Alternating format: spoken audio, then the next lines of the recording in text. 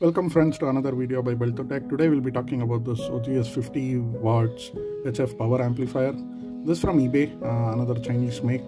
Well, it's not a very sophisticated power amplifier. Okay, we'll show the internals a little later, but just to be clear, from the outset, it doesn't have a low pass filtering for any of the bands. Though it operates from 1.8 megahertz to 21 megahertz, or sorry, 3 megahertz to 21 megahertz, covering between 80 meters and 21 meters.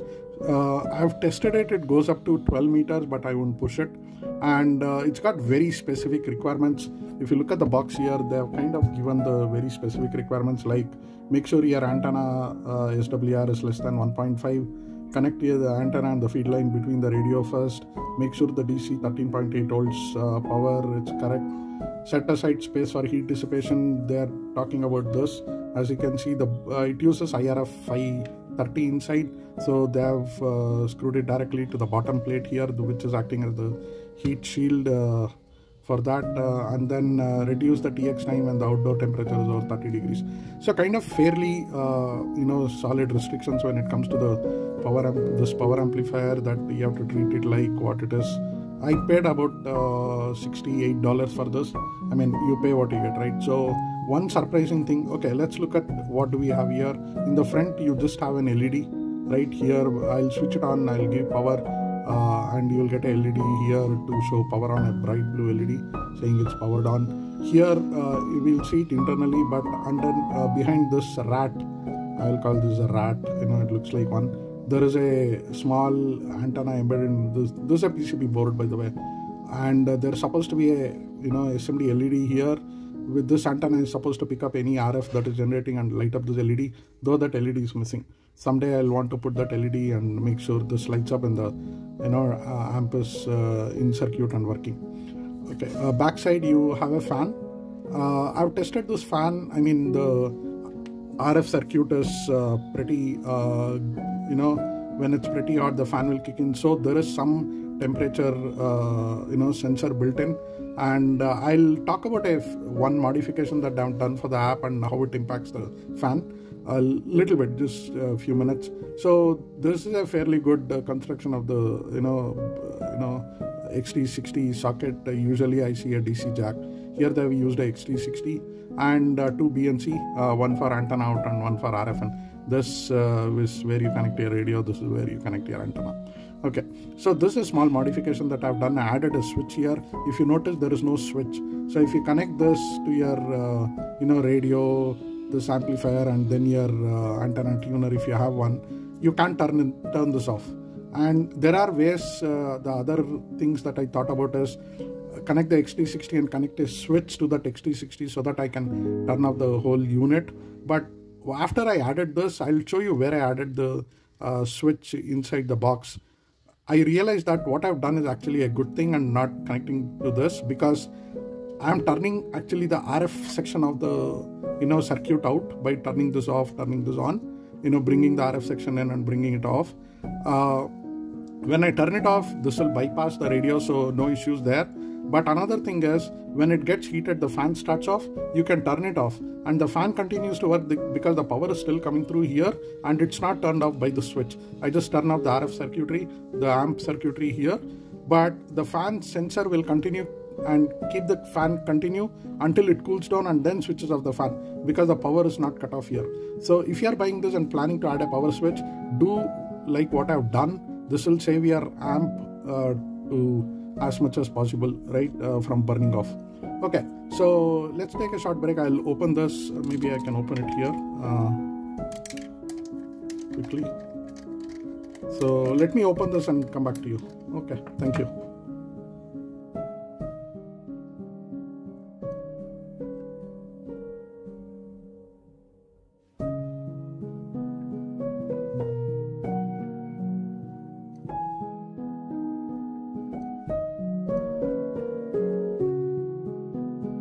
Okay, now we have opened all the screws on both the sides. This is a well constructed aluminum box and you just pull it up.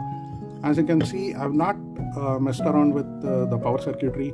All I have done is the positive and the negative that is coming across to the board here from the XT60. I have just tapped into the positive connection and then run a switch through that and back into the board. That's all I've done. I've not done anything and kept the wire black because it meshes around with the box. Otherwise I would have kept a red wire here which would stand out. As you can see, the board is pretty simple. It doesn't have a PS switch, PTT switch to trigger the amplifier. It uses a RF relay, so it will sense the RF when it is coming in and then trigger the amplifier to kick in. So yeah, I mean it's a pretty basic. It's got two IRFs plugged into the bottom board like I showed you the other time, and there are some videos out there which say that in some radios it puts up high SWR, and the solution is to add antenna in or antenna out, add 200 ohms 3 watts resistor to the RF relay. They have changed the circuitry a bit. This is if you look at it very closely, right, this is, let me put on some light here. Okay, as you can see, this was made in 2023 January. That is the date on the board. So this is a fairly new revision of the board. I mean, I've seen this pump out when I give about 3 watts from my USDX. I've seen this pump out about 80 watts. So it's not exactly 50 watt radio. So not sure what to make of that because either the circuitry is not well regulated. I'm not very up to date on the electronics of this, of this particular amplifier, nor I could find a design or a schematic of the circuit anywhere on that.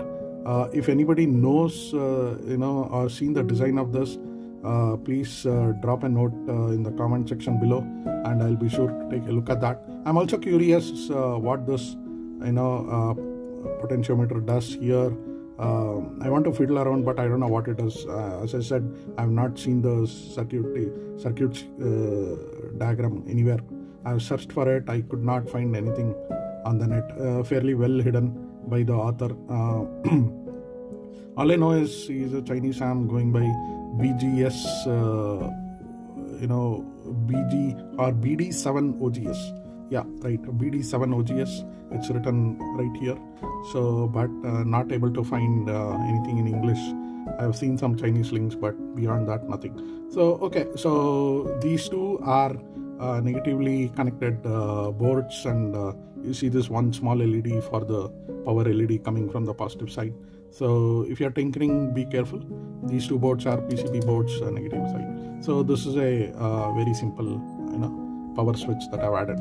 Oh yeah, it comes with a XT60 connector with a fuse. I'm still trying to figure out what kind of power that I'll give for this. I've connected this to a 14.8 volt battery. It seems to be working. I don't see any problems there. Let me connect one now. As you can see, this LED lights up, and the switch you can turn it on, turn it off. So okay, let's quickly connect this to the in-circuit radio and then check how it performs on a SWR meter. Thank you. Anyone using the frequency? VO3 Tango Bravo Uniform. VO3 Golf Whiskey November. VO3 Golf Whiskey November. VO3 TBO. Good evening, Guru. 57 in the last hour. Back to you. Over. Roger, Rajesh. Thank you very much for the report. VO3 TBO, this VO3 Golf Whiskey November. Just recording a quick video for my amplifier. Right now I have set the PA bias to about 130 on my USDX, and it's pushing out about 3.2 watts. Just give me a second, I'll change the PA bias to 100 and then switch on the amplifier because I want to reduce the input into the amplifier. Roger? VO3 Golf Whiskey November, VO3 TBO. 57 to 58, Guru. 57 to 58, between female now. I think now we are on QRP, you can switch to amplifier in the next hour. VO3 Golf Whiskey November, VO3 Tango Bravo Uniform. Over. Roger, VO3 Tango Bravo Uniform, this VO3 Golf Whiskey November. Just give me a few seconds, I'll switch and change the PA bass on the radio. So make it to 100 and then switch on the amp. Then we'll give a call back to VO3 Tango Bravo Uniform. Just a second. So we switched on the amp, as you can see.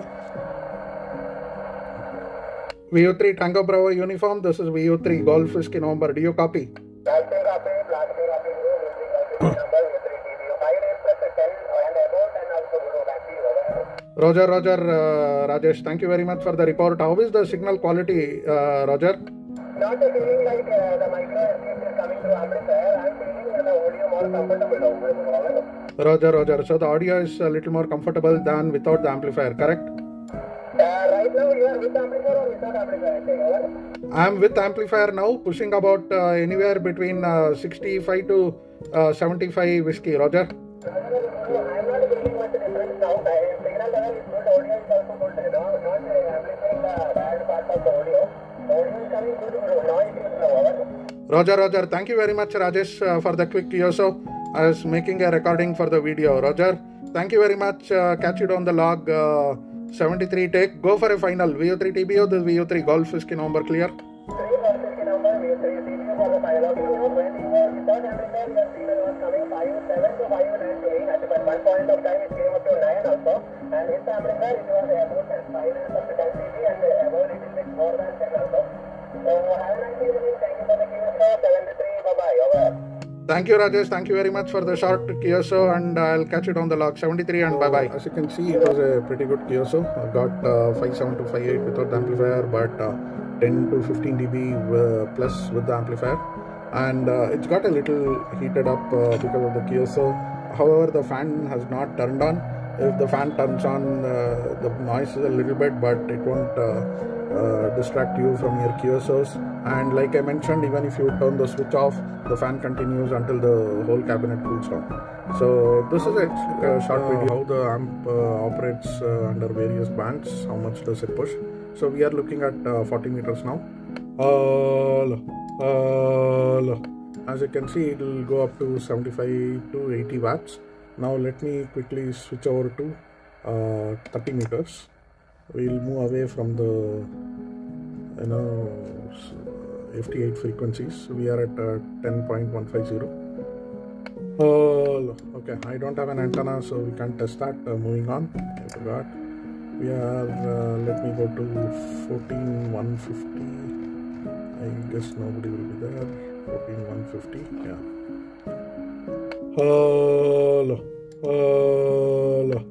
So it will roughly put out anywhere between 50 to 60 watts is what you're looking at. I'm getting an USD. I don't have an 18 meter, 17 meter antenna, so let me go to 15 meters. Okay, so let me go to 21.150. Okay, yeah, here we are.